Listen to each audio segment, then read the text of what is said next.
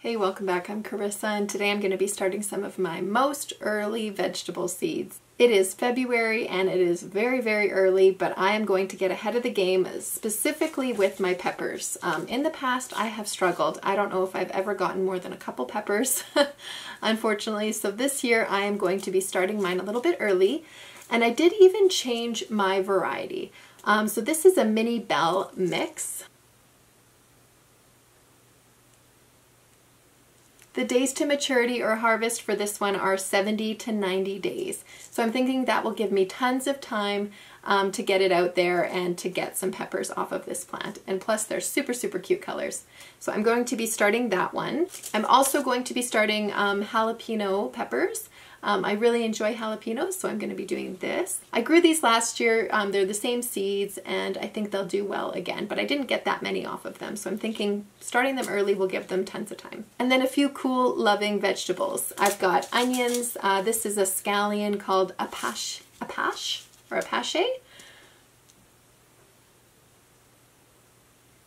I grew these last year, they did really well, but onions do like cold weather, so I'm thinking I might be able to get more than one harvest if I start them early.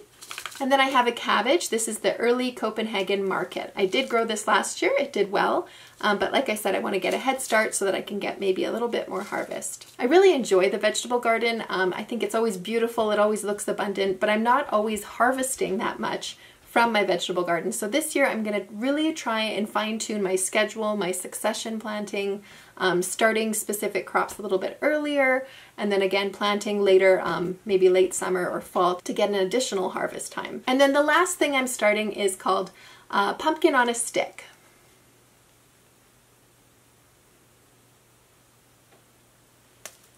And this is called red ruffle eggplant. So I'm guessing it's in the eggplant family.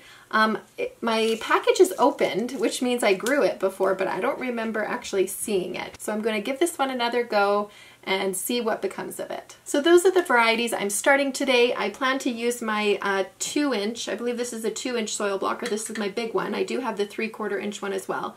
But with vegetables, they do seem to grow a little bit faster, so I'll be doing that. And typically these are just leftover lunch containers I buy from Costco. I can usually get 8 little soil blocks in here. So I'll be doing 8 of each of those, which I think will be plenty. I might even be able to give some away, especially this. I don't think I need 8 of these. It's more of an experiment.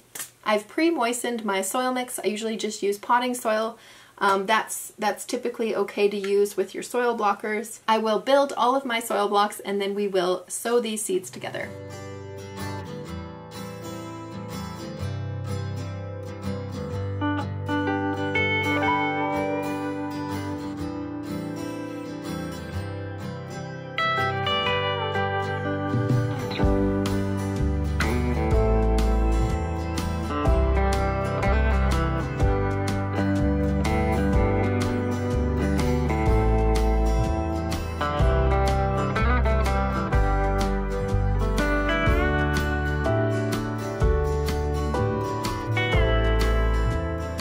Okay, I have put together 5 of my little containers. Some of them have 6 and some of them have 8, so just depending on how many of these crops I actually need. Peppers I will definitely do the most of. Our family loves peppers, and I'm really looking forward to having fresh peppers right out of the garden. So peppers are a warm season crop.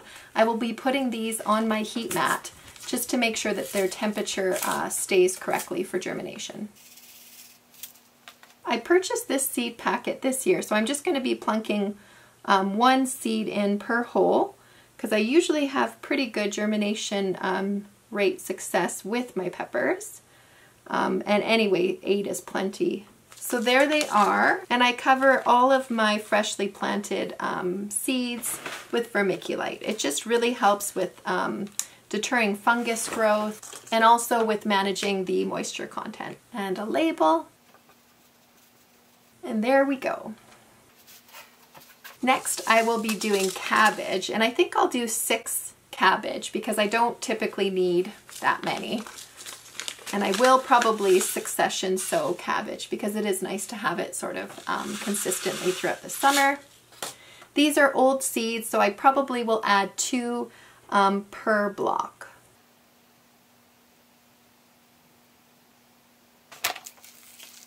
Cabbage is a cool season vegetable, so no heat mat for this one. And next is the scallion, Apache. And there is the Apache scallion. It is also a cool season crop, so no heat mat for this one. Next is pumpkin on a stick.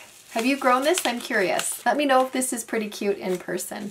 The seeds look like pepper seeds.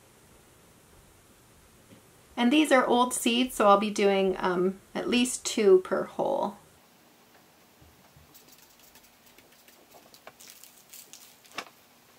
And last we have our jalapenos. Last year I grew these. I did not grow enough to can, but I did buy a big flat. I don't know how many pounds it was of the jalapenos, but I had a big flat of them. I chopped them up and I made candied jalapenos and they were phenomenal. Really nice with like crackers and cheese. And like I said, old seeds, so I'll be doing a couple per block.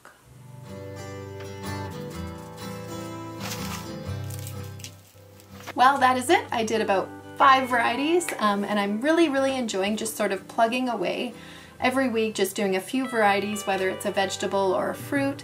It just doesn't seem as overwhelming then. So I've got a little bit started, I've got lots more to come. Yeah, and it's really nice to get your hands into the soil and start thinking about warmer days ahead. Let me know what you started already. It's really interesting to see your comments and to know what you are growing and what you've started already. I hope you have a great day and I'll see you next time. Bye.